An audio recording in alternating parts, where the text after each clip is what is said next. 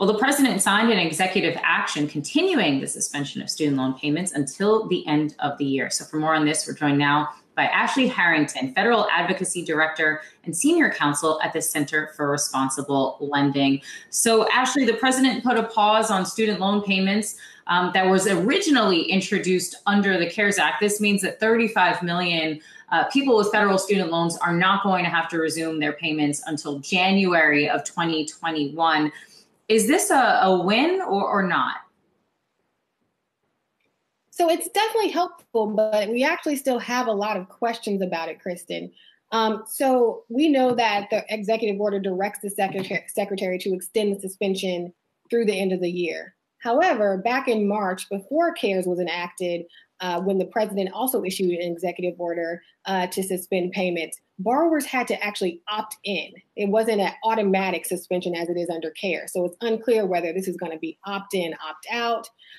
There's also the issue of it doesn't speak to defaulted borrowers directly who have experienced a halt on involuntary collections under CARES. So we're in a situation where come October 1st, all the folks who were in default and struggling before the crisis, who are still struggling and struggling much more now, are going to be subject to wage garnishments and everything else starting October 1st. And it still leaves out the 9 million borrowers who have department guaranteed loans, but not held loans, the FEL borrowers and the Perkins borrowers who are not actually owned by the department, who have loans not owned by the department. And there's the worry that under CARES, our payments the suspension of payments, even during those months, counted towards IBR and PSLF. However, the executive order doesn't mention the PSLF program.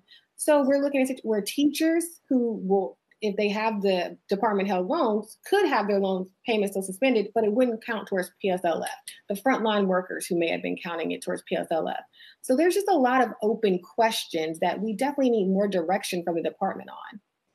So to that end, when you have open questions, who is the one that comes up with the answers? You didn't get any of those from the president. Is it just the Department of Education that says, okay, we have this executive order, let's just try to figure it out and perhaps use the CARES Act as a template or a guide? I mean, so right now it almost seems like we have no idea what's going to be happening come October, at least when it comes to our student loans and those payments.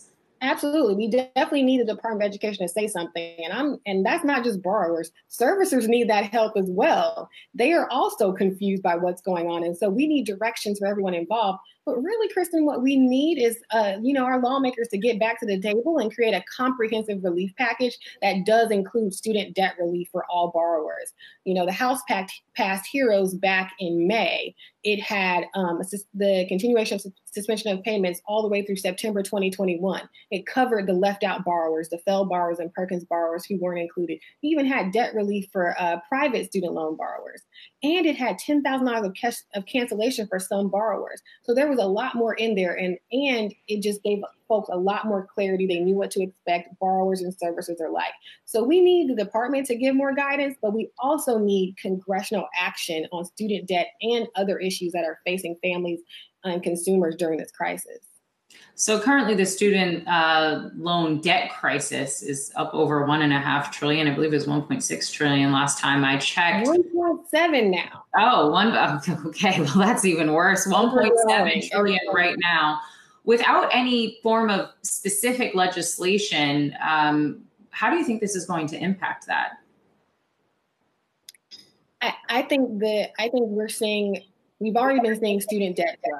It's only going to get worse because we are in such a precarious situation economically. So many borrowers were already struggling pre-crisis. Before we even got here, 2 in 5 borrowers were in default or seriously delinquent. And it was worse for Black and brown borrowers. And the economy hasn't gotten better. We don't know when it might get better. Folks are still facing long-term unemployment. There are wages that will never be made up. We're also facing a massive rental housing crisis. And there's going to be so much overlap between these populations. So I don't think this is going to get better unless we take bold steps, including actual debt cancellation. Balances have to come down. If we leave this crisis and we're still at 1.7 trillion for 45 million borrowers, that is a serious drain, not just on their resources, but the entire economy. So to that end, I also want to ask you, as you mentioned, rentals. There had obviously been a moratorium on evictions that, of course, expired when the CARES Act expired. Are you concerned about a rising number of folks that are going to be left homeless going forward? Yeah, we're 30 to 40 million folks are looking at losing their housing. That's a concern for all of us. We're talking about right now $25 billion in back owed rent that is set to approach $70 billion by the end of the year. And this is, again, when we still have high unemployment, wages are never going to be regained. This is a major problem. And so we're going to have a homelessness crisis in the midst of a public health and economic crisis. And all of these issues are going to compound on each other. So that's why we really need Congress to step up. And when you look at the president's executive order on the rental crisis, it actually really does nothing. It just directs HUD to, look for money. Basically, look under the couch cushion, see if you can find some extra money, and then think about how we could use it. Not even then, once you find it, use it. Just, think about it, figure out something. And so that's no help or relief for those 30 or 40 million people who are facing literal homelessness, literally losing their homes. In the face of in this crazy during this time of public health issues, economic issues, everything like that.